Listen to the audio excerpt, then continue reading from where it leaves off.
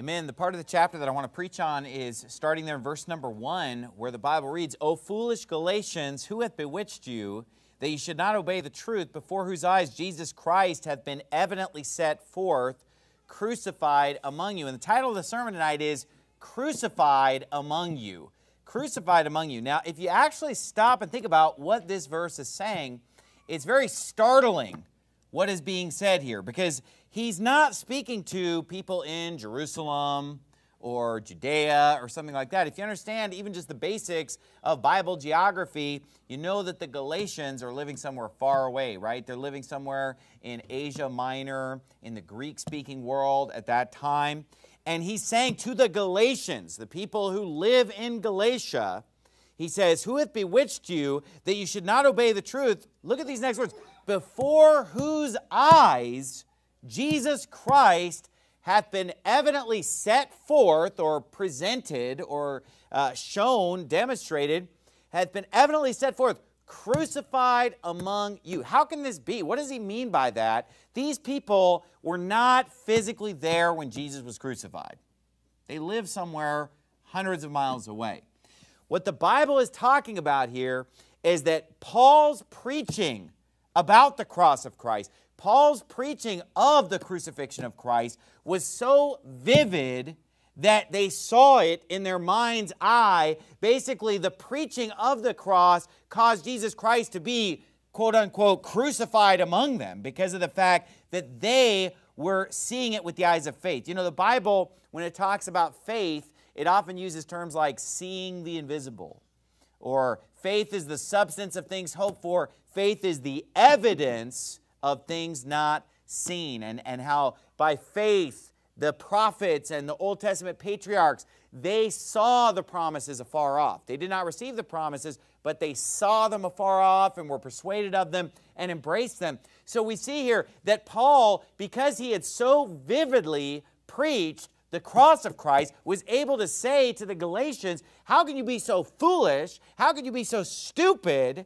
that you would not obey the truth when Jesus Christ has been evidently set forth, crucified among you, in front of your own eyes? Not their physical eyes, but in front of their eyes, spiritually, metaphorically speaking. Now, preaching on the cross is the most important preaching that there is, okay? Go to Galatians chapter 6. Galatians chapter 6. And while you're turning there, I'll quote the familiar verse in 1 Corinthians chapter 1, verse 18. For the preaching of the cross is to them that perish foolishness, but unto us which are saved, it is the power of God. So to us which are saved, the preaching of the cross is the power of God. So that's why the Apostle Paul could say, hey, you Galatians, Jesus Christ has been set forth, right? Like I set forth the cross before you. I showed you the cross. I showed you Jesus dying on the cross. Not in a video or acting it out as a play or something like that, but actually by preaching the gospel, by preaching the Word of God. They saw it in their mind's eye, and God's Word being preached, that's the power of God, the Bible says. Look at Galatians chapter 6, verse 14. But God forbid that I should glory save in the cross of our Lord Jesus Christ, by whom the world is crucified unto me, and I unto the world. So we see that the central theme of the New Testament, yea, the central theme of the whole Bible, is the cross. This is the focal point, right? The cross of Christ, the crucifixion of Jesus Christ. Now, it's interesting if you get the context here, what he's saying in Galatians chapter 6. Because right before this, in verse 12, he says, as many as desire to make a fair show in the flesh, they constrain you to be circumcised, only lest they should suffer persecution for the cross of Christ. For neither they themselves who are circumcised keep the law, but desire to have you circumcised, that they may glory in your flesh. But God forbid that I should glory, save in the cross of our Lord Jesus Christ. So he's saying, I glory in the cross. What do the Jews glory in? Your flesh, themselves, circumcision, the law, keep the law that they don't keep, that no one can keep, right? That you'd have to be perfect to keep, and only Jesus Christ could ultimately perfectly fulfill the law. So if you think about it, they are glorying in that which is vain and foolish, we glory in the cross of the Lord Jesus Christ. This is what we glory in, right? If we're going to brag about something or boast about something or glory in something, it's not in ourselves, it's not in our flesh, it's not in our law, it's not in our culture, it's not in our language. We glory in the cross of Jesus Christ. The Christian life is taking up the cross daily and following Jesus, right? This is the focal point of human history, the cross of Christ. It's the focal point of the Bible. It's the focal point of the entire universe, and everything that has happened before that was leading up to it. Everything that has happened after that has reflected on that. This is the core of Christianity, the cross of Jesus Christ. And so Paul preached the cross, and he set forth Jesus crucified among them, that they beheld through the eyes of faith. Now go to Matthew chapter 27. Let's look at the cross of Jesus Christ. And let me tell you something. In my personal experience, growing up in a Christian home and going to church my whole life, listening to sermons in the Christian school, listening to sermons in church, listening to sermons at summer camp, I can't remember a lot of the sermons that I heard growing up. Now, obviously, those sermons still made an impact on me. They helped me grow. They taught me the Bible. And I'm sure that a lot of the things that I know now, I learned in those sermons growing up. But I don't really remember a whole lot of sermons. But there are certain sermons that you remember. They stand out to you just because of how transformative they were.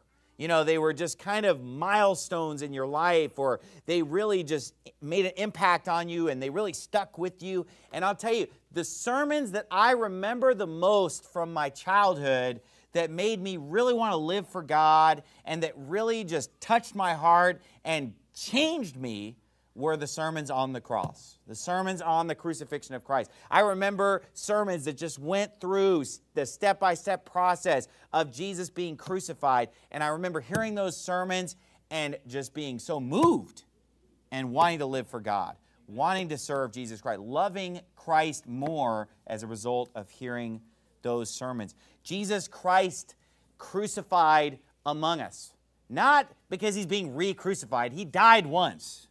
He died one time, but when we retell that story, when we reopen those scriptures and preach the cross, we get a glimpse of the ultimate event in the history of mankind, the death, burial, and resurrection of Jesus Christ.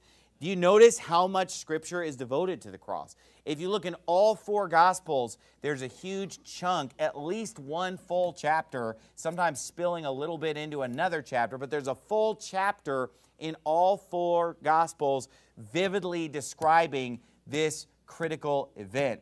Not to mention chapters like Isaiah 53, looking forward to this great event and giving such detail, or Psalm 22, or other places. So let's dig into this most important preaching and most important scripture that we could look at. Look at Matthew chapter 27, verse 26.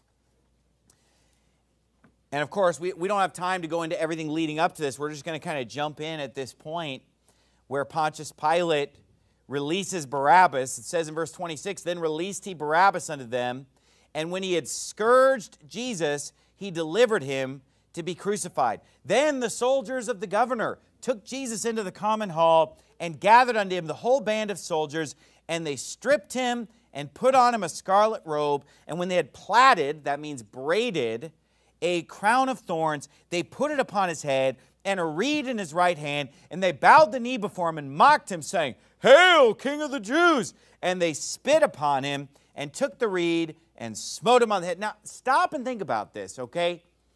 Jesus Christ is first scourged, okay? And this scourging, this isn't just like getting a spanking or just some kind of a, even maybe you've seen videos of people being caned in other countries where they cane people as a punishment.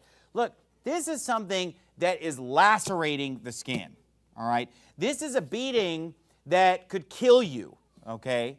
And this is why there's a law that they can only do 40 stripes in the Word of God, because if they do more than that, you know what? It's overboard, and someone could be killed or He's severely, permanently maimed from this. Okay, you say, well, how do you know that it was that severe? Because the Bible says, by his stripes we are healed. And the reason they call it stripes is because it's a bloody stripe where the skin is lacerated. So you can imagine Jesus Christ being beaten, being whipped, being scourged. That's the first thing. And that's just one verse where it says there that when he had scourged Jesus, he delivered him to be crucified. So get the picture here. Jesus Christ is beaten with a whip probably 39 times, right? He's whipped. He's got 39 lacerations on his back. You can imagine just the blood and the injury and the flesh that's torn all over his back, probably wrapping around to the front of his body. And then, in spite of that, what do? What do the soldiers do? They're going to have a little fun with him.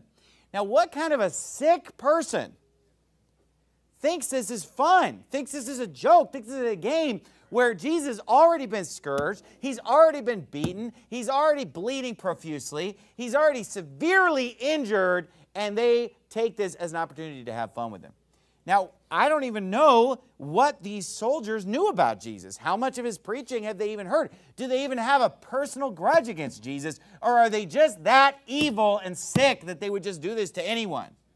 Or how much worse if they actually knew who Jesus was and they've actually heard the preaching and heard the Word of God and they actually hate him so much that they want to mock him and ridicule him. As, of course, we're going to see that the Jews later will do, and they definitely knew who he was, the high priest and the priests and the people. They make fun of him later.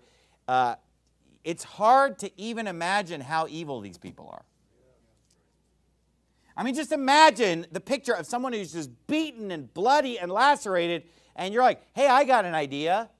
Since he's the king of the Jews, since he's the king of kings according to him, why don't we braid a crown of thorns and stick it on his head, and then let's beat him up some more? Folks, these are horrible, violent people. The Bible says then, when they had platted a crown of thorns, they put it on his head. Look at verse 29. And a reed in his right hand. So they put a stick in his hand as a scepter. And they bowed the knee before him and mocked him. I mean, he's bloody, he's beaten, and they're bowing to him and saying, "Hail, King of the Jews!" And they spit upon him and took the reed and smote him on the head. So he's got the crown of thorns, and then they hit him in the head with a stick just to drive those thorns in deeper into Christ's brow as they mock him, spit on him, and ridicule him. Go over to John chapter 19. We're going to come back here to Matthew 27, but go over to John chapter 19. John chapter 19. This is a pretty amazing picture that the Bible's painting here of a man being beaten and whipped. And they, do they know that he's the Son of God? Do they know that he claimed to be the Son of God? Look, either way, they're horrible people for what they're doing. Because either they know, hey, this is Jesus Christ, Son of God, or they just think, oh, this is a guy who's in trouble. Let's just be sadistic. Let's just be monsters and torture him. Okay, look at John chapter 9. This shows you what's in the heart of man. This shows you what human beings are capable of. And things like this are going on all over the world as far as cruelty and evil. But obviously, this is towards someone who's innocent. I mean, this is the perfect man here, totally without sin. And he's submitting himself to this. At any time, he could call the legions of angels to come and free him from this. He's allowing this to happen. He's obedient unto death, even the death of the cross. This is a horrible death. And this is all leading up to the crucifixion. This is part of the punishment. Look at John chapter 19, verse 1. Then Pilate, therefore, took Jesus and scourged him. And the soldiers platted a crown of thorns and put it on his head. They put on him a purple robe and said, "Hail, King of the Jews!" And they smote him with their hands. So they're punching him in the face. They're smiting him with their hands. Pilate, therefore, went forth again and saith unto them, "Behold," so get the picture. I don't want you to miss this, okay? Imagine this, right? Crucified among you, okay? Picture this, okay? Pilate is doing this to please the Jews. Over and over again, we see Pilate saying, "I find no fault in him. You take him and crucify him. I don't find any fault in him. I don't find," and he keeps trying. How about this? How about we let him go? No, give us Barabbas. He's constantly trying to go to bat for Jesus here, and they want him crucified. So here's what Pilate wants to do one last attempt to get Jesus off the hook here. So here's what he does. I mean, keep in mind, Jesus has been beaten, whipped. Now he's got the crown of thorns. Now he's been punched in the face, hit in the head, blood everywhere, totally mutilated, okay? And then if we go to Isaiah, we'll go there in a moment, it talks about how his visage was more marred than any man. He doesn't even look human. He's so beaten. And so get the picture here. Pilate, therefore, went forth again and saith unto them. So he gives a little preamble here of what he's going to do. So imagine, all the Jews are gathered, the angry mob, the priests, the Sadducees, the Pharisees. Pilate comes out to them, and he's going to make another attempt here. He says, behold, I bring him forth to you, that you may know that I find no fault in him. So he said, look, I'm going to bring him to you, and I want you to know that I find no fault in him. And now Jesus is going to come out. Can you imagine what he looks like? I mean, can you imagine the horrible sight that he must make? And Pilate thinks to himself, hey, if I can bring Jesus out and show them what he looks like, they're going to be satisfied. Like, they're going to have had enough. They're not going to want him to be crucified. They're going to say, okay, he's been humiliated, he's been mocked, he's been spat upon, he's just so bloody and beaten and bruised and marred. Surely this will be enough for them. Then came Jesus forth. So verse 5, now Jesus stepped forward, right, in that condition. He steps forward. And what does the Bible say? He came forth wearing the crown of thorns and the purple robe. And Pilate saith unto them, behold the man, look at him. Look at him. Look at him. And you'd think that if they had 1 ounce of decency or human compassion, they'd say like, okay, it's enough. Amen. It's enough. Right? I mean, look at him. That's what behold means. Behold means to look at. Behold the man. Look at him. When the chief priests, therefore, and officers saw him, they cried out, saying, crucify him! Crucify him! How wicked, how evil. Pilate saith unto them, take ye him and crucify him, for I find no fault in him. The Jews answer him, we have a law, and by our law he ought to die, because he made himself the sacrifice. Notice they don't say God has a law, it's God's law, it's a law. It's our law. We have a law. We're God. We have a law, and by our law he ought to die, because he made himself the Son of God. When Pilate therefore heard that saying, he was the more afraid. Okay, go back, if you would, to Isaiah chapter 53. Actually, we'll start at the end of chapter 52. Go back to Isaiah chapter 52. Isaiah chapter number 52.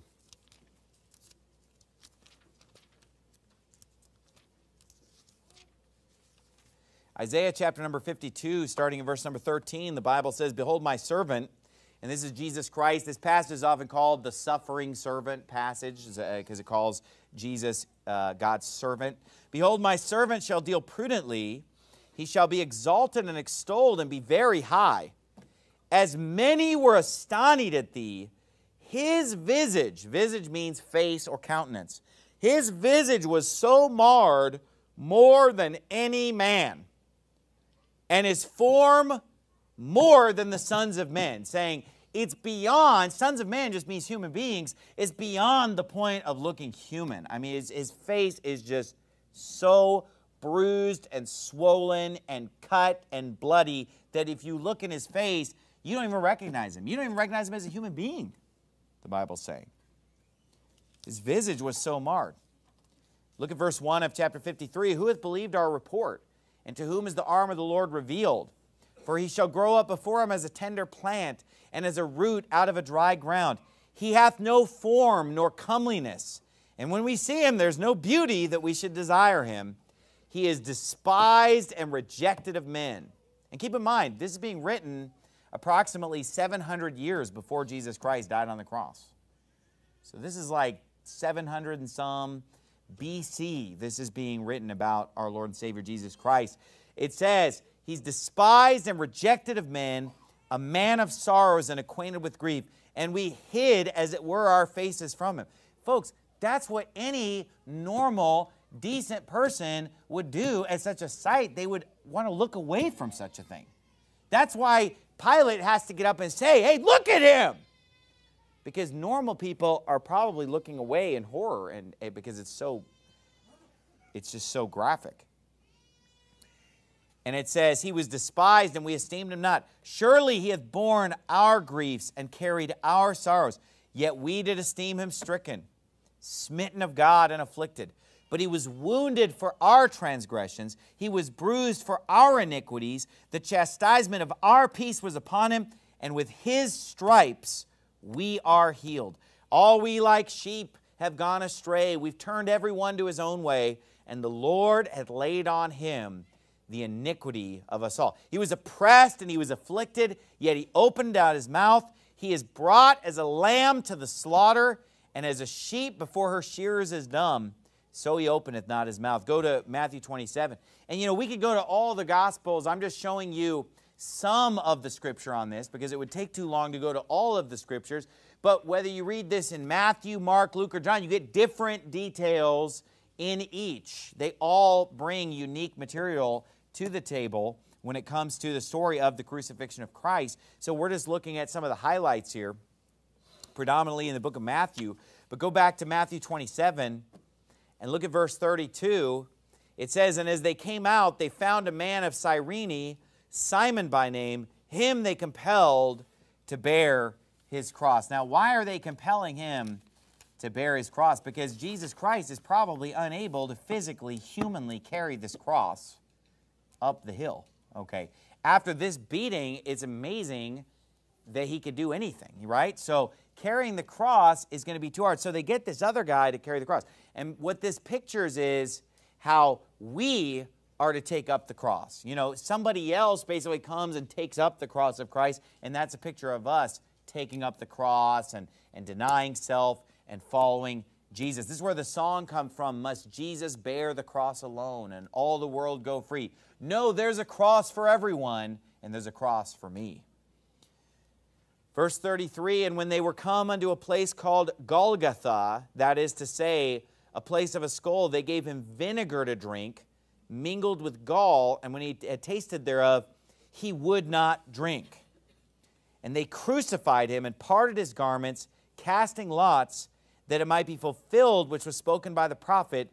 They parted my garments among them, and upon my vesture did they cast lots. And so we see here more of the evil of man, that they're basically just, oh, well, who gets his stuff? Who gets his clothes, right? I mean, here's this guy just beaten beyond recognition. They're fighting over his clothes. They're gambling to see who gets the coat.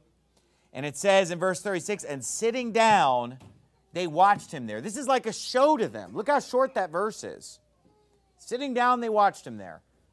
It's a spectacle. It's a show. They're sitting down and watching with just a morbid, sick desire to watch Jesus die on the cross and to just delight in it, right? And not like Paul glorying in the love of Christ, saving the world, but actually making a mockery or making sport of this event. It says, sitting down, they watched him there and set up his accusation, over his head his accusation written, this is Jesus, the King of the Jews. Then were there two thieves crucified with him, one on the right hand, another on the left. And this is basically to increase the humiliation by basically lumping in Jesus Christ with common criminals. Like, this is what Jesus is like. He's like a thief. He's like one of these common criminals, these losers that are up here being punished. Jesus is like one of them. So he's being numbered with the transgressors, as was prophesied. And it says, and they that passed by reviled him, wagging their heads and saying, oh, thou that destroyest the temple and buildest it in 3 days, save thyself if thou be the Son of God, come down from the cross. Likewise also the chief priests, these are supposed to be men of God.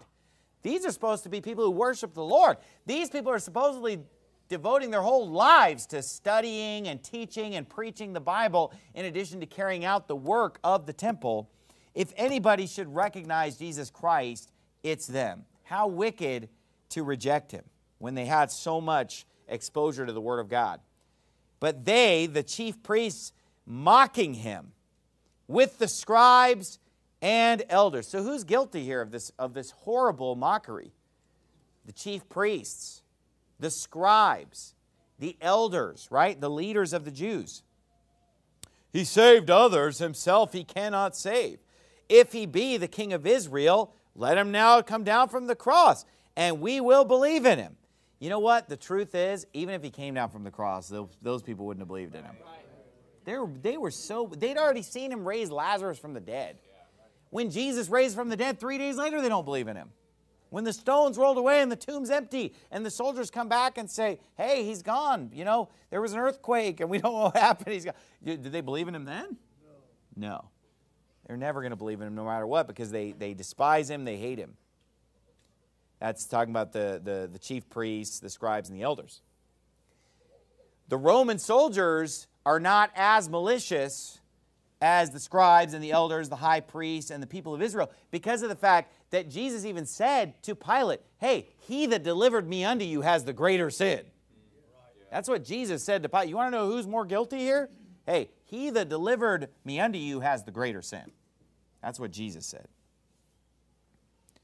The soldiers are probably just wicked, evil, violent people that are used to committing atrocities, but not necessarily reprobates like these that are screaming, crucify him and his blood be on us and on our children. And we know that at least one of these Roman soldiers is going to believe in him when all is said and done. But it says in verse number 43, he trusted in God, let him deliver him now, if he will have him, for he said, I'm the Son of God. These people don't even realize, they claim to be men of God, they don't even realize that they're basically paraphrasing Psalm 22 there. Right? He trusts on the Lord that he would deliver him, let him deliver him, seeing he delighted in him. Right? They're pretty much saying that exact saying, and they don't even realize it. For he said, I'm the Son of God. The thieves also, which were crucified with him, cast the same in his teeth. Now from the 6th hour there was darkness over all the land unto the 9th hour. Now this must have been unsettling. Can you imagine this? I mean, here they've beaten and tormented and abused Jesus Christ. He's nailed to the cross, right? He's got a nail through each hand. He's got a nail through his feet. And he's up there, hanging on the cross, beaten, bloody, marred. You know, you said you're the Son of God. If you're the King of Israel, why don't you come down from the cross? You know, what a time to have an eclipse. Right? I mean, what a time at noon, the 6th hour, starting with 6 a.m., what a time to have darkness come. You know, I don't know if this is an eclipse or is this just, you know, cloud cover that comes in, you know, thick, dark clouds that block out the light of the sun. We don't know what this is, but whatever it is, it must have been pretty unsettling to be there. And you're kind of like, what are we doing here? Imagine. And it says, about the 9th hour, so after 3 hours of this darkness, Jesus cried with a loud voice, Eli, Eli, lama sabachthani. He screams out, my God, why hast thou forsaken me? And you know, the people that are around him, they're looking at it as, yeah, I mean, he's forsaken by God. Now, at this moment, he truly was forsaken by God, of course. But we know he's not going to be ultimately forsaken because 3 days later, he's going to rise again. He's going to be resurrected. But the people that are there, they don't realize that part. They think this is an ultimate forsaking, right? They think he's done. Now, some people will say, well, you know, Jesus just said that. But look, Jesus Christ is the truth. And when he's hanging on the cross, screaming at the top of his lungs, bloody and dying, you better take seriously what he said and believe what he said is accurate. Amen. Oh, he's just quoting Psalm 22. What a time to quote Scripture. He's not quoting Psalm 22. He's crying out from his heart to God and screaming out saying, my God, why hast thou forsaken me? Now, some people say, well, he wasn't really forsaken by God. Yes, he was forsaken by God. He didn't say, my God, did you forsake me? He said, my God, why hast thou forsaken me? He's accurate there. Why is that? Because the Bible says that God is of purer eyes than to behold evil and cannot look on iniquity. You see, Jesus Christ and God the Father had enjoyed sweet fellowship since literally the world began. In John chapter 17, he said, thou loved me before the world began. And all throughout, eternity past, up to this point, there's been that loving father-son relationship between Jesus and God the Father, and that for the first time is broken here. Why? Because the Bible says, he who knew no sin became sin for us, that we might be made the righteousness of God in him. Jesus Christ became sin for us. The Bible says he bore our sins in his own body on the tree. So here's Jesus Christ hanging on the cross. It's not just a physical beating, as horrific as that was, and the mockery and the spitting and the shame and the blood, but also he took upon him the sins of the world. So at that moment, Jesus Christ was guilty of every sin that you've ever done. Right? I mean, that's how God was looking at it. He laid on him the iniquity of us all. He who knew no sin became sin for us. The sinless Son of God was taking the punishment and became guilty of your sins and my sins. The sins of the whole world are borne in his own body. So here he is, just for that moment, basically, with all the sins of the world placed upon him, as if he is just the worst sinner ever. Just the whole sins of the whole world on his account. And God can't have fellowship with that. God the Father has to turn his back on the Lord Jesus Christ here. He can't have fellowship with that. God's justice, God's wrath kicks in at that point, and Jesus experiences what it is to be forsaken. He experiences what it is to have the sins of the world placed upon him. He experiences what it is to be guilty and punished by God for the sins that everyone has done. And the proof that he's not just quoting Psalm 22, folks, Psalm 22 is quoting him. Psalm 22 is looking into the future, looking to the cross of Christ and quoting the Son of God. Isaiah 53 is looking into the future. Isaiah is getting this vision and saying, he's so beaten, he's so marred. Here he is, carrying our sins, and people are mocking him. Psalm 22 says, he trusts on the Lord that he would deliver him. Let him deliver him, seeing he delight in him. Folks, Psalm 22 is quoting Jesus, not vice versa. Right. The proof is because Psalm 22 is written in Hebrew, and Jesus here is not speaking Hebrew. It gives us his exact words, and it's not Hebrew, it's Aramaic. Aramaic was the language that the Jews spoke at the time of Christ. They didn't speak Hebrew anymore.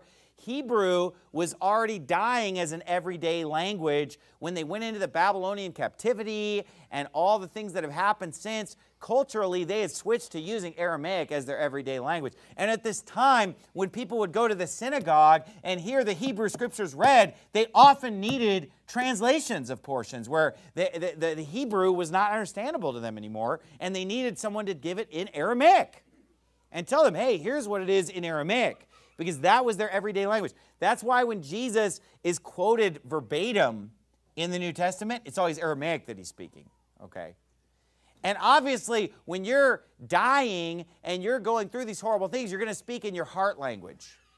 You're going to speak in the language that's your native language, that's nearest and dearest to your heart. I mean, think about it. If you're injured severely and you're crying out to God in your last moments, are you going to cry out in a foreign language that you've been studying or something that you speak as a second language? No.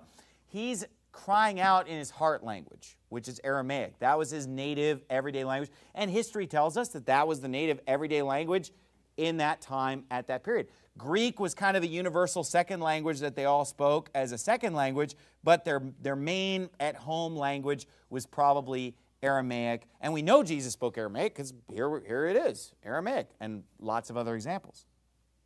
So if Jesus would have been quoting the Bible, then he would have just called it out in Hebrew. It would read exactly like Psalm 22, right? He was just quoting the Bible. But no.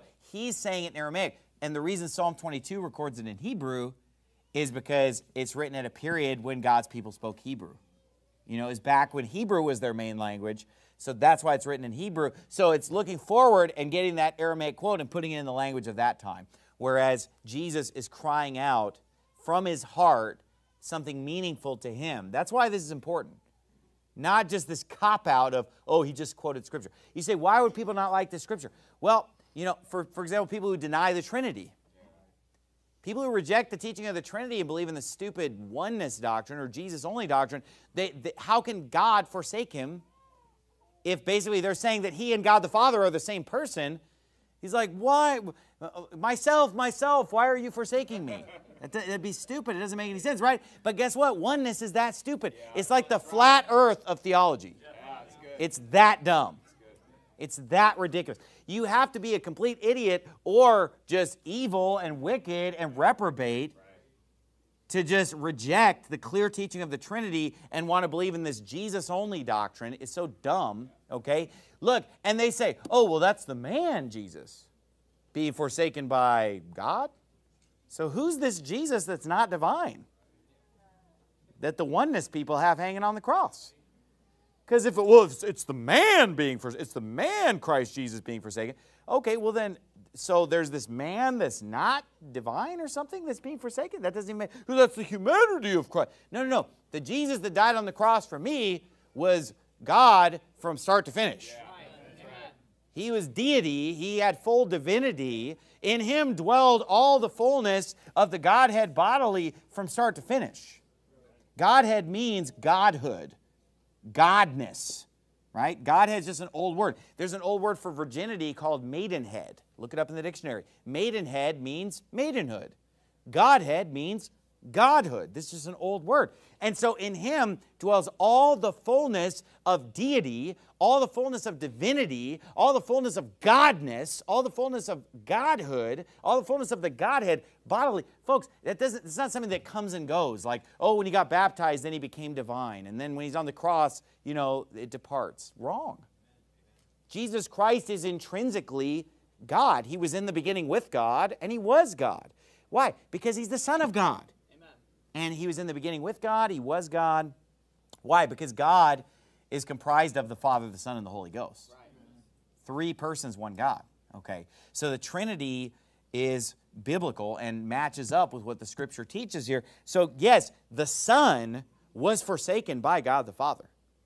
And this was something that is unparalleled in history, where these two that had been so united in love even before the world began have now been ripped apart, right? And there's this separation between God the Father and the Lord Jesus Christ. Now, when Jesus cries out and screams out, Eli, Eli, lama sabachthani, it says that some of them which stood there, verse 47, when they heard that said, this man called for Elias. So they're mixing up here. When they hear the Eli, instead of hearing my God, what they're hearing is Eli like Eliah. Oh, they're called Elijah. That's what they heard. Now, this could be just because it's loud.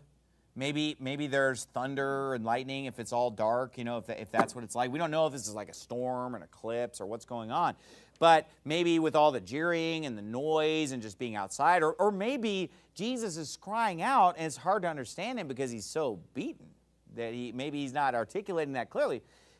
But really, it just shows the complete cluelessness of these people, that they don't understand what he's saying when he's saying something that was prophesied he would say in Psalm 22. Okay. They don't get it, right? It just goes right over their head. Oh, he's calling for Elias. Elias is Elijah. Verse 48, and straightway one of them ran and took a sponge and filled it with vinegar and put it on a reed and gave him to drink. The rest said, let be. Let us see whether Elias will come to save him. Like he's praying to the saints or something, right? Which is totally unbiblical and never happens in Scripture. These are Catholics that are there. You know, they think he's praying to a saint or something. Jesus, when he had cried again with a loud voice, yielded up the ghost. So this is him dying. I mean, he yields up the ghost. He breathes his last breath. Into thy hands I commend my spirit. And Jesus is dead. He's there lifeless, dead, hanging on the cross, completely dead. What happens when he dies? Behold, the veil of the temple was rent in twain from the top to the bottom, and the earth did quake, and the rocks rent. Well, I wonder if the priests noticed that. When they show up at the temple to do their work in the temple, and the veil is torn in half. And the Holy of Holies is just exposed, right? Because you had the holy place, and then you have the most holy place, and you have the veil in between. And the Bible tells us that that veil represents the body of Christ in the book of Hebrews. And just as Jesus Christ said, this is my body which is broken for you, when Jesus died, what happened? The veil broke as a picture of Jesus Christ breaking and dying, right? Now, his bones were not broken, but his body was broken, right? Being just ripped apart. The Bible talks about how all of his bones were out of joint. You know, because when you're hanging on the cross, it pulls your bones out of their sockets. And so the veil of the temple is rent in twain. You think they noticed that? That's interesting. There's an earthquake, and the veil has ripped into two pieces. Oh, that, you know, I can explain that, right? But these people, they're so hard-hearted and evil. That are these people all going to turn to Christ now? No, they're reprobates. Yeah. Because you know what happens right after this? They're going to be persecuting James and Peter and John, and we're going to see this in the book of Acts. These people are just as hard-hearted as ever thereafter, the Sadducees who are running the temple. And it says that the temple was rent in twain from the top to the bottom. The earth did quake, the rocks rent, and the graves were open. And many bodies of the saints which slept arose and came out of the graves after his resurrection and went into the holy city and appeared unto many. Now what this is similar to like when Elisha died and was thrown in a tomb, and then somebody threw a dead body on the bones of Elisha, and that body came back to life, right? So basically, this is just a miracle where there's an earthquake, rocks are breaking in pieces, the veil rends in half. And again, the rock pictures Jesus and it's being broken, a picture of the body of Christ being broken. And then we see that there are some people, it doesn't say all the saints or everybody. You know, a lot of people try to teach, oh yeah, this is when every Old Testament saint resurrected. That's easy to disprove, and I'll do it in a moment. What actually happened here is just that many people, not all of them, many people, and these are obviously people that are freshly dead. Okay, many people who are freshly dead, this is like a Lazarus. They come out of the tomb, and they come into the holy city. They come into Jerusalem and say like, hey, I'm alive. I'm back from the dead. So people are seeing certain loved ones coming back from the dead as part of the signs that are going on surrounding the death, burial, and resurrection of Christ. You say, well, no, this is when all the Old Testament saints were carried off into the third heaven or whatever. Well, no, because guess what? In Acts chapter 2, when Peter preaches, he says that David is not ascended into the heavens. He said David is not ascended. He's in his sepulcher. We know where his sepulcher is, and he's there to this day. So why didn't Peter say, yeah, David just went up, you know, a few weeks ago? He didn't. He said, no, he's in the sepulcher. He's not ascended to heavens. His tomb remaineth with us unto this day. Case closed, okay? That's not what it's, don't add to the text here. It just says that many bodies of the saints which slept arose, and they went and appeared to many. So many people are like, I saw somebody come back from the dead surrounding these events. You know, after the resurrection, other people rose as well and came into the city and so forth. Now, when the centurion and they that were with him watching Jesus saw the earthquake, I mean, they see it get dark, they hear what he screams out, and they see what was done, they see the earthquake, they feared greatly, saying, truly this was the Son of God. Now, these are the people for whom it's not too late. Amen. But there are some people here that you can see their heart is so hardened no matter what they see. And the Bible tells us in John chapter 12 that though he did so many miracles before them, yet they believed not on him. That the scripture of Isaiah might be fulfilled. Lord, who hath believed our report, right? And then he said, therefore they could not believe because God blinded their minds and darkened their hearts and so forth in John 12 verses 39 and 40 there. So what we see is that people can cross a line with God where it's too late. And they get hardened and darkened and reprobate, okay, to where no matter what they see, it's just not happening. But the Roman soldier here, the centurion, and we don't know how guilty he was in those other things, but, you know, he probably had some part in some of that, or at least he's supervising. At least it happened under his watch. You know, when he sees these things happen, he realizes his error.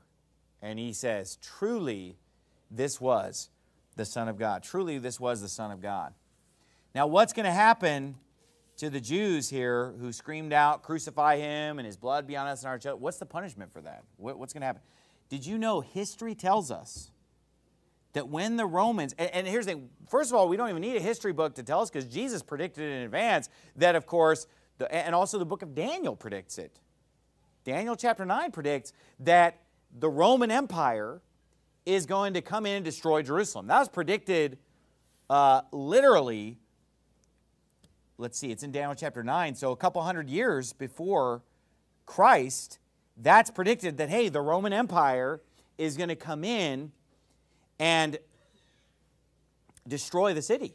Okay, and the reason I differentiate there is because part of the book of Daniel was written in Daniel's time, and then part of it he told him, seal this up, you know, and it came later. And Daniel 9 is part of that later portion. But the point is that the city being destroyed is predicted by Daniel. It's one of the most amazing predictions in Daniel, just how detailed and accurate that is. And then Jesus tells parables where he talks about people rejecting the Messiah and rejecting the Son of God. And then he said that he came and burned up their city. And that's a picture of Jerusalem's going to be burned, right? So he predicts all that in Matthew chapter 21. And in his parables and teachings, he talks about what's going to happen. But if we go into history and see like exactly how this played out when the Romans came and invaded and destroyed Jerusalem and burned Jerusalem, the history books tell us that thousands of Jews were crucified, literally crucified. They said that the roads were just lined, and there were just, somebody said that the hillside was just like, as far as they could see, was just crucified Jews. They crucified tons of Jews because the Jews were trying to rebel against Rome and fighting. And a lot of them, you know, fought unto the death. And many of them, even when they saw they couldn't win, even killed themselves. They even committed suicide rather than surrender to the Romans. And part of the reason why a lot of the Jews committed suicide rather than being given over to the Romans because they don't want to get crucified. Now listen to me. Whatsoever a man soweth, that shall he also reap. Right. You know, we see these wicked people screaming, crucify him. And you know what? They themselves and their sons and daughters are going to be crucified less than 40 years later, to the tune of hundreds or even thousands. You know, we don't know if the historical accounts could be exaggerating, but they said, hey, it's just a sea, as far as we could see, of Jews being crucified by the Romans. Do you think Jesus is the only person that ever got crucified? No, I mean, there's two guys getting crucified the same day. And let me tell you something, these people are punished beyond belief. The Jews were totally kicked out of Jerusalem. After 135 A.D., it was illegal for a Jew to come anywhere within a certain amount of miles of the city limits of Jerusalem. They cannot even visit, except one day a year they were allowed to visit on the 9th of Av. They were allowed to go and visit so that they could remember what happened. And they'd go there and cry about it and whatever, instead of realizing why it happened and receiving Jesus Christ as Savior. But they were only allowed to go there once a year. No Jew was allowed to live in Jerusalem. Because when God wipes you out, when God says, I'm going to scatter you, I'm going to destroy your city, I'm going to burn it down, that's what's going to happen. Right. And you want to crucify the Son of God. Well, you know what? You don't want to take up his cross? Well, take up your own cross. And you know what? They got massacred by the Romans. They got massacred. I mean, man, woman, boy, girl were massacred by the Romans if you read the historical accounts, not to mention all the crucifixions of Jews, which is a poetic justice for those that would massacre the Son of God himself. So what do we take from this powerful narrative in the Bible where God gives us so much detail? And again, we're just looking at Matthew. I mean, we could have been in Mark. We could have been in Luke. We could have been in John. And we would see a lot of the same things, and we would also see different things brought out in this most powerful of stories.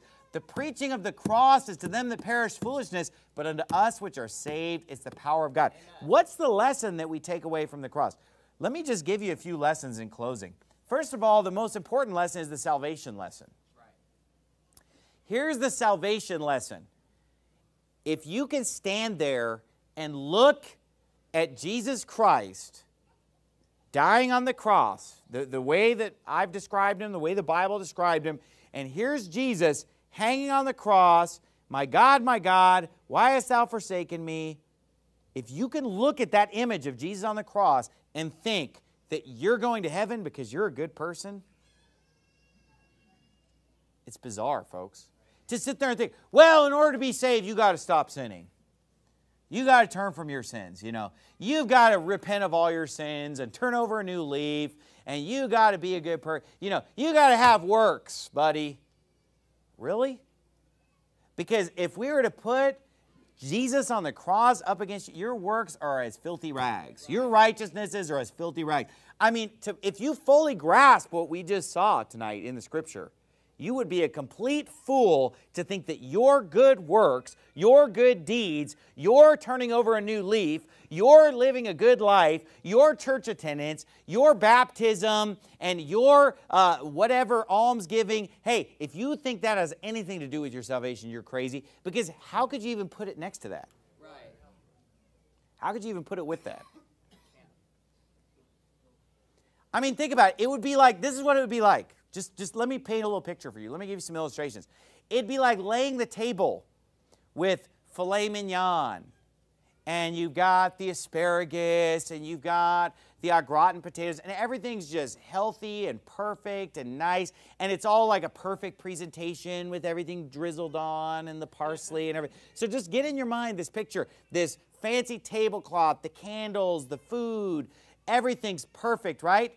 And then just imagine just like a Big Mac in the wrapper. And now, sir, may I present the next course? You know, you'd be like, get that out of here. Am I right? Right. Or can you imagine, like, you know, putting out a buffet and saying, all right, you know, here we've got all these nice things. Here's the caviar. You know, here's this salmon, and here's this. And then, you know, right here, we've got, you know, Little Caesars. Because it was on sale or whatever. You know what you'd say? You'd say like, or how about this? How about this? You got that whole fancy meal back in the restaurant. You got the fancy meal on the tablecloth, right?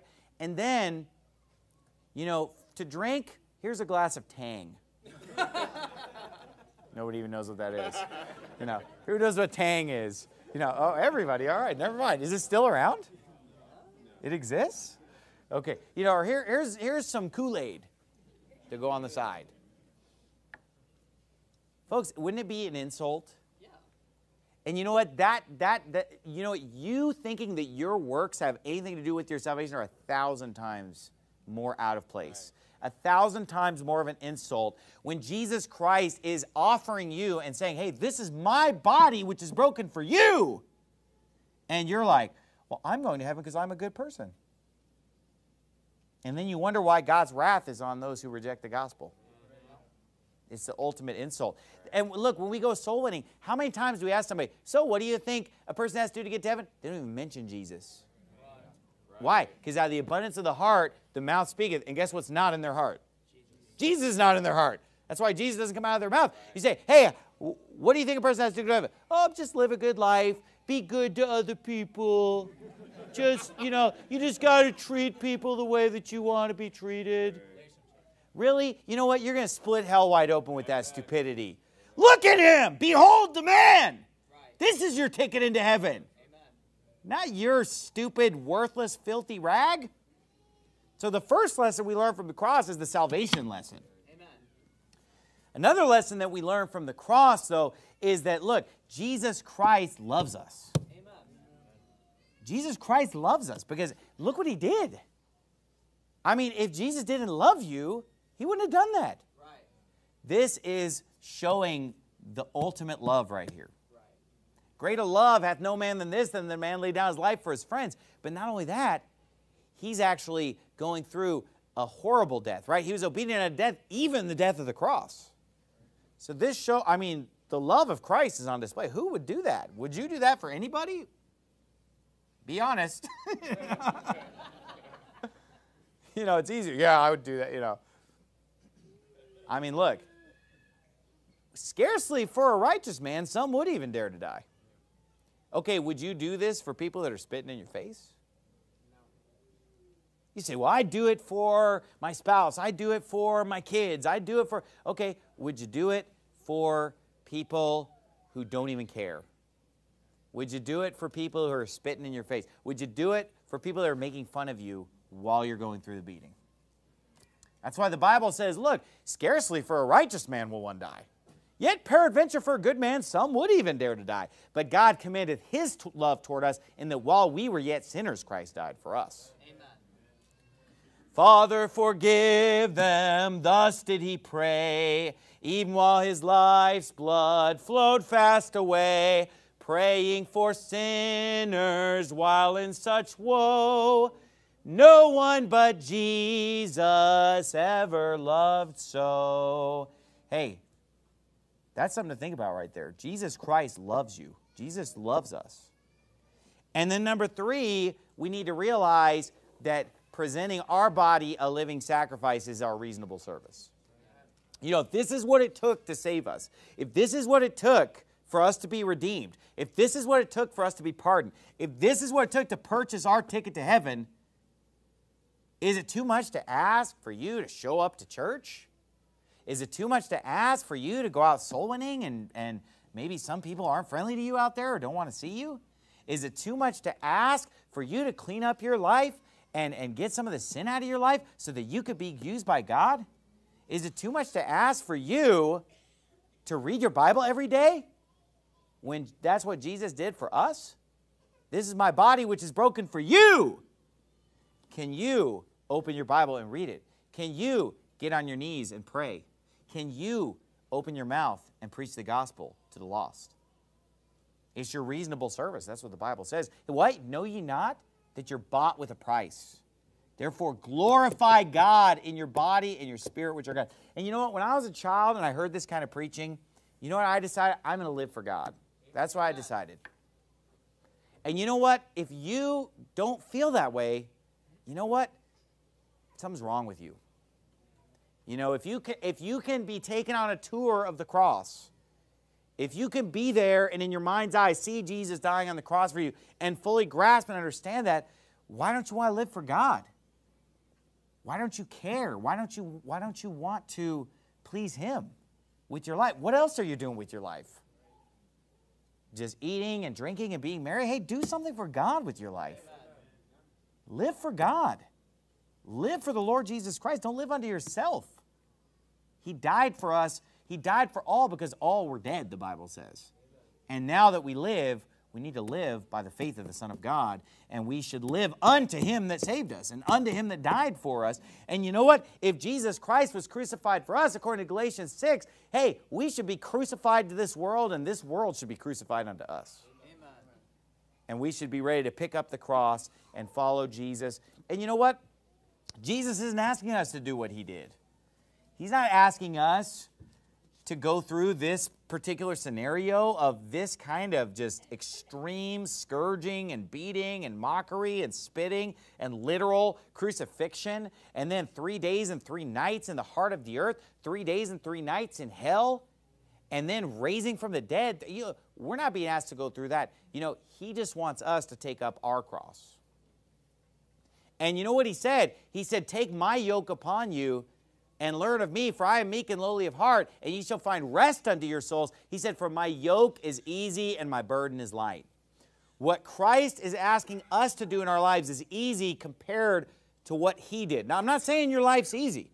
I'm not saying being a Christian's easy. I'm not saying that serving God and keeping the commandments and going to church and going soul winning is easy. And look, we're going to fail. We're going to make mistakes. Nobody's perfect. There's not a just man upon the earth that doeth good and sinneth not. The only one without sin is Christ. But what I am saying is that compared to what He did, anything that He asks us to do is easy. Right. In comparison. Right. I'm not saying it's easy to be in church all the time. But I'm saying it's easy compared to dying on the cross. Right. I'm not saying it's easy to go out soul winning when it's 110 or whatever outside, but it's easier than dying on the cross. Right. I'm not saying it's easy to open your mouth and preach the gospel to your friends and loved ones and family. I'm not saying it's easy to read your Bible every single day and pray and love God. I'm not saying it's necessarily easy to abstain from drunkenness, to abstain from fornication, to abstain from the love of money and the pursuits of this world. But I'm saying it's easy compared to what Jesus Christ did for you. And so these are some of the lessons that, look, we could go all night because the cross is central to every aspect of Christianity. All the lessons that we could draw from it are literally innumerable. But those are three powerful lessons about salvation, about the love of Christ, and about our reasonable service for Him. Let's bow our heads and have a word of prayer. Father, we thank you so much for your unspeakable gift. Lord, words can't even describe the debt that we owe. Words can't even describe the love that you showed when you gave yourself, Lord. And we just stand in awe tonight of the cross. We're just moved by this. And Lord, help this movement in our hearts to result in changes in our life and changes in our walk with you. And Lord, if there's anybody here that's not saved, I pray that they would get saved before it's eternally too late.